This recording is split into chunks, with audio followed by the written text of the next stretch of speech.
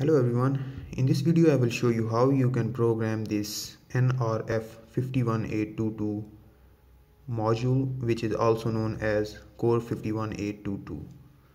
To program this module, we will use this J Link Programmer, which you can buy from AliExpress. To program nRF51822, we will need 4 jumper wires. This one is VCC or 3.3 volts. This one is ground. This one is SWD-IO and SWD clock. Connect these 4 jumper wires to the module.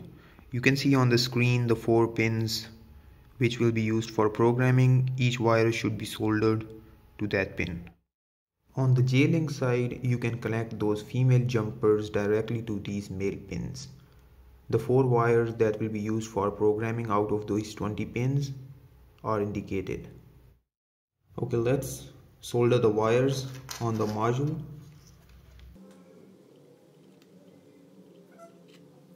This is VCC. This is the ground. This is SWD-IO.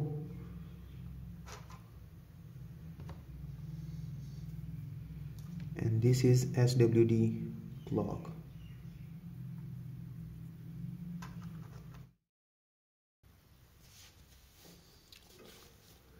Now let's connect the J Link to the module using these wires.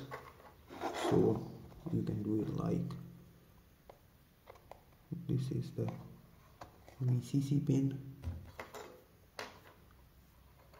this is ground,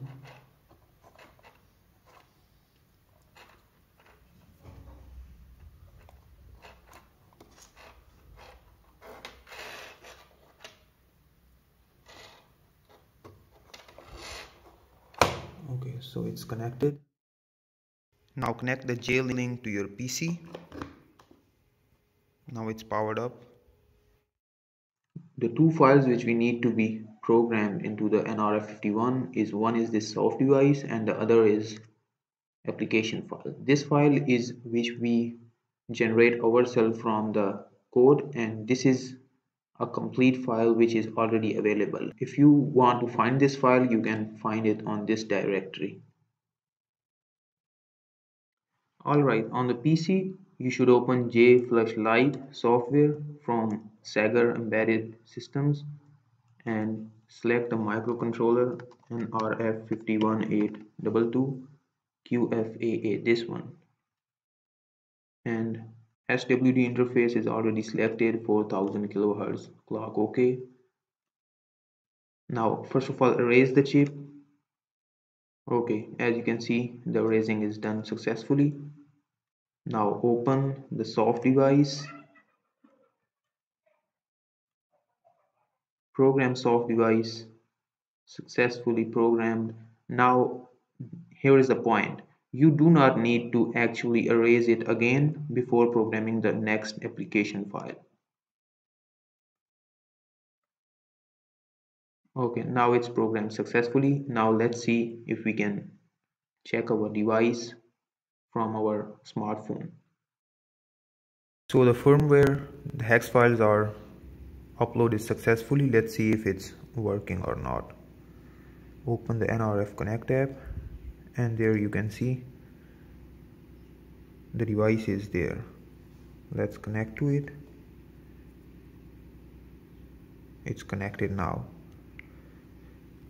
You can enable or disable the notification, and you can send data to it, whatever you want.